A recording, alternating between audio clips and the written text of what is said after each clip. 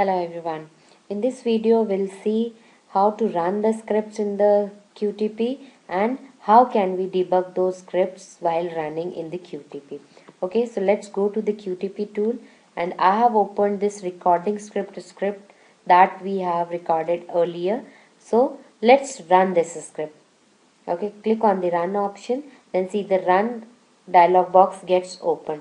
So this will show you the option to store the run results.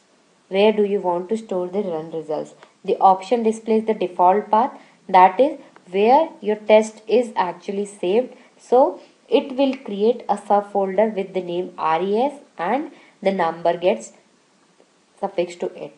So the number is incremented for each run. So let's say if you execute this step for the second time, it will show you the res2. The second is the temporary run results. It will store the results in the temporary file, and this option overrides any results previously saved in this folder. So it is recommended that while developing your test script, choose the temporary option, and once your script is finalized, then you will select this option. Let's run with this option and press on the OK button. Now the script is executing. You see here the yellow marker pointing is appear. It is pointing at the step which is currently executing. See, now it went to the second step, third step. So it will show you which step is currently executing in the running mode. So this is how your script is executed. The script gets executed successfully. That's why the editor becomes the editable mode. Now let's go to our script and see here the res1 folder gets created in the recording script path. Okay, now select this report. All the reports, all the results are stored here. We'll discuss this when we'll talk about the results option. Okay, so this is how you can run the test in the QTP with the different results option, saving option. Okay, now the yellow marker thing. Okay, if the options and within the run the normal mode is selected over here, then only that execution marker is displayed when your script is running.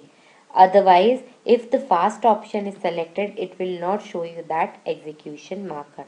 Okay, so whenever you want to debug your script, just select this option, the normal mode, and press the OK. So this is how you can run the script with that marker appearing on the each step which is currently executing. Now, if you want to debug the test, okay, there is an option to apply a breakpoint on the step. How?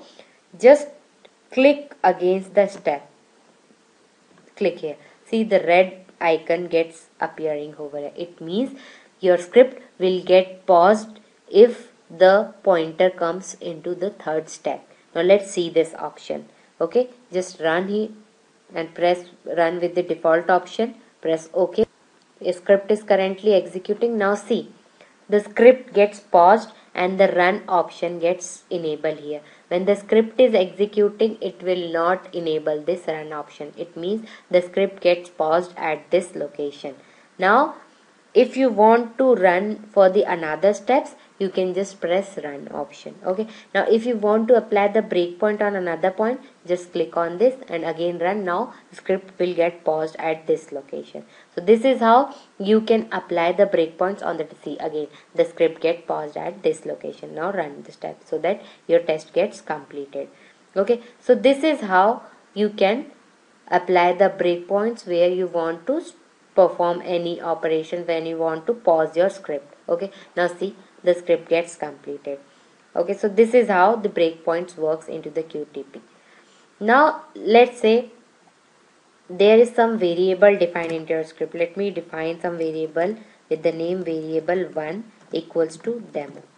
Okay, now I want this variable to get displayed at the runtime. Its value gets displayed at the runtime. How can we do that? Okay, let's put the breakpoint over here and run our script. Okay, with default settings. So script is running with the default settings. Okay, it will get paused where the breakpoint is applied. Okay, so see the breakpoint. Now if you want to see the value of this variable, okay, so how you can see that, you can just select the variable and press Ctrl T. Now see, the variable gets listed into your debug viewer pane. The debug viewer pane gets listed, and within the watch tab the variable 1 is listed. Now it is showing that variable is undefined. Why? Because till now the variable is not initialized. Okay, let's put the breakpoint here, then run the script. See, now the demo value appears here, because before this step our variable is initialized, that's why it is showing the value of that variable. So if you want to see the value of any variable at the runtime, you can put that variable into watch by just pressing the Ctrl T shortcut. Okay, now in the variables tab, all the variables that are defined into your script gets listed. The third is for the command tab. Now this is the tab where if you want to execute the command at the runtime, it means if you want to execute the command when your script is already running, you can pass the commands over here. See, I have passed the command before. You can clear it from right click and the clear option. Now let's say I want to perform this step from command here. So select this, then paste it and just press enter. Now see, that command gets executed. So from here you can execute any command. Let's say I want to change the value of my variable. So you can do it from here. Variable, let's say the change is change. Okay, just write this statement and press enter. Now go to your watch. You see the value gets changed. Okay, now again change for some another value. Let's say I'll change it with change 2. See to the watch. See, your value gets changed. So command tab is basically if you want to do something at the runtime, you can do it from this command tab. So this is how you can debug the scripts into the QTP with different options.